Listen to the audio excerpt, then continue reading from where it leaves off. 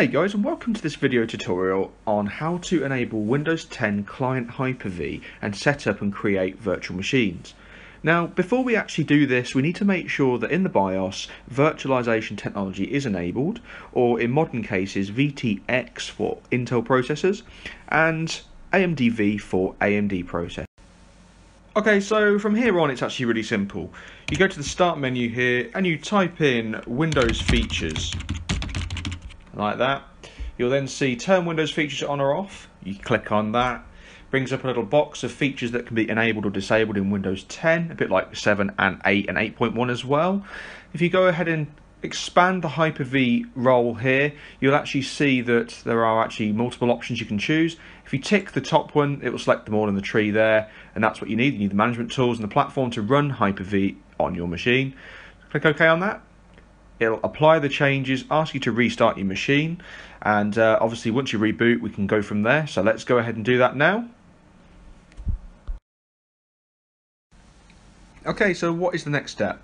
Well, now we've rebooted, we can go ahead and click on the Start menu here, and if we type in Hyper-V, as shown there, you'll see that Hyper-V Manager is now enabled and installed. If you click on that, it'll open the management console. Now from here, what I tend to do is just right click on the icon on the taskbar and just pin it to the taskbar so it always stays there. So when you close it, it's always there, easily accessible, you can get back to it in a hurry. Okay, so the first thing that you need to do is obviously get hold of Windows 10 media, Windows 7 media, Windows 8 media, depending on what you want to run in a virtual machine. So if you'd like to download a copy of Windows 10 free of charge, you can do that from the website. You just go to your browser, type in there Windows 10 Media Creation Tool, as shown here. Go to the ISO page. If you scroll down a slight tad, and if you scroll down, download the tool now.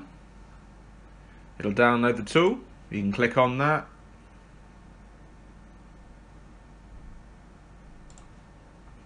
The tool will start. You accept the terms. Create an installation media for another PC. Use the recommended settings. Download an ISO file. Tell it where to save to. So my desktop in this case. And call it Windows. And it will be 1156, I believe. And allow it to download. When it's finished, obviously we can use that file to create a virtual machine. Okay, and we're almost there. It then gives you and exports the ISO to your desktop. Right, so now we're finished. Let's go ahead and close this down. You'll obviously see the ISOs on your desktop. We can then use that to set up a virtual machine for Windows 10. I also have Windows 7 and 8 as well. Let's go ahead and create a virtual switch first of all. So bring up your management console for Hyper-V. Right click on your tree or your computer name here. You want to go to Virtual Switch Manager. Now you're seeing here there's external, internal and private. If you want your machine to get out to the internet, obviously you need an external DHCP address from your router or DHCP server. So obviously create a switch. Give it a name, so in my case I'm going to call it external, so I know what's going on with it, what it is. It's going to use my gigabit network connection. Click OK. It'll interrupt your connection for a second. Click yes on that. OK, so let's right click on JB Corsair again, or your computer name here, new virtual machine. Let's go next on that. Give it a name, so in this case Windows 10. Next on that. Because of it being because it supports generation 2, obviously you can use that if you wish, but I'm not really fussed, just use generation 1 for now. Give it some memory, so in this case I'm going to give it 3 gig of RAM, something like that. Select your switch that you created so it can get out to the internet. Give it a storage amount, I'm going to give it 40 gig for now. Next, install an operating system from an image file that we've just downloaded. Pick the one you just downloaded, which is this one here. Open that, click next, finish. Okay, so it will create a virtual machine for you. First thing you need to do then, right click on this and go to settings.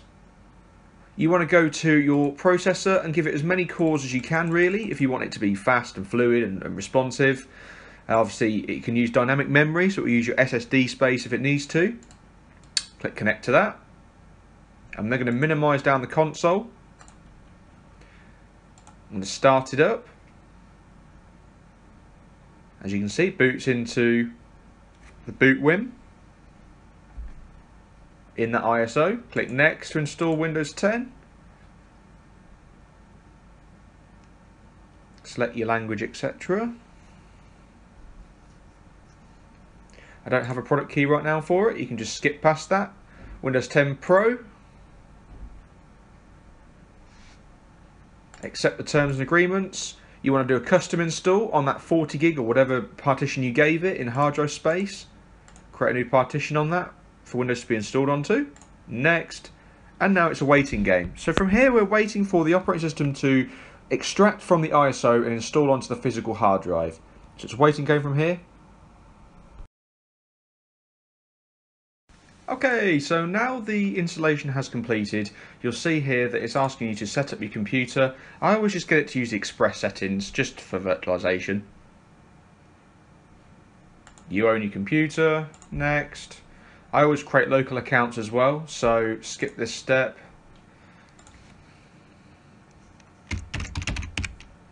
One, two, three, four. 1, 2, 3, 4. Let's set that as the temporary password for this.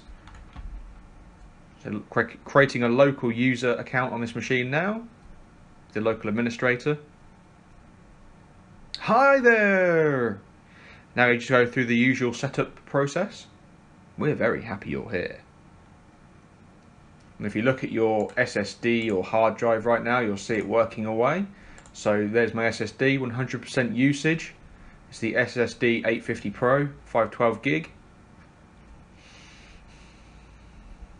So that's working hard now to get me logged in and created with a new user account.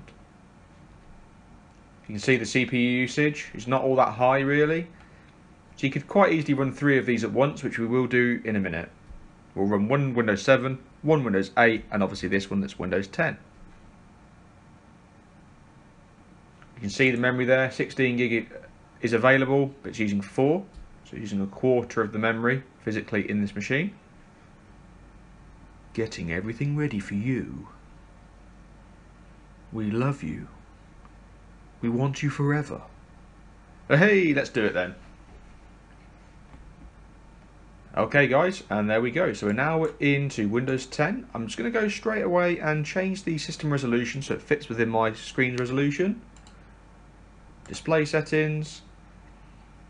Advanced display settings.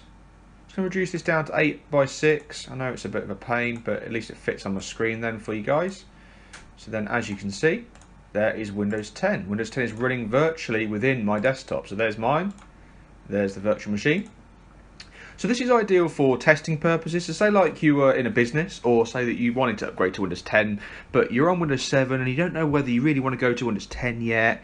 You could actually just test it. You could put it in a virtualized machine. You could put it into a virtual machine like this. You could then install the software that you're kind of worried about, or the environment that you're worried about, and then just go ahead and test and play about with it and see what you think to it. It's actually a very good operating system. I said this previously. A lot of businesses go into it now. A lot of the businesses I support are going into it now.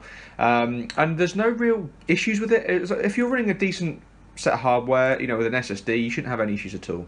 Anyway, that's enough about that. Let's go back and look at Windows 7 and 8 as well. So we'll leave this running. We'll minimize it down.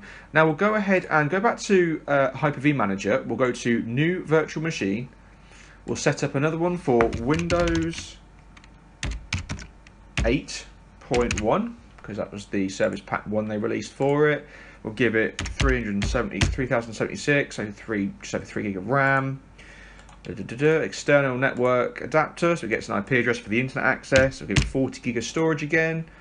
We'll obviously pick the image file we want to use, which is 8.1, 64-bit. Next on that and finish. Again, we'll give it the full 8-core processor. I've actually spelled Windows incorrectly there, but never mind. Settings, virtual processor, we'll give it 8, because it's an 8-core overclocked processor in this machine. We'll then start this up, so connect, start, and then from here on in, I will fast forward this process, so it's a bit easier for you guys.